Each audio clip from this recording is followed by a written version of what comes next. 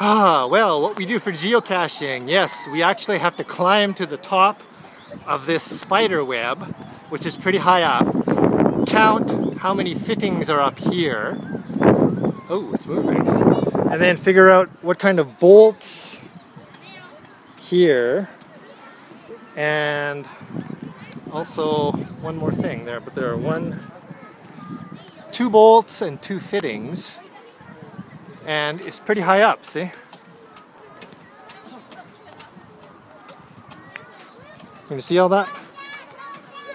Yeah. Yeah, so we're pretty high up here actually.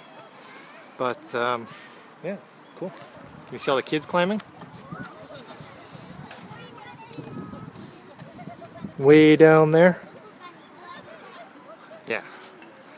Anyways, we gotta figure this out, right? Okay, so let's just switch over and figure out the rest of the questions, make sure we got it all. Alright, hang on a sec.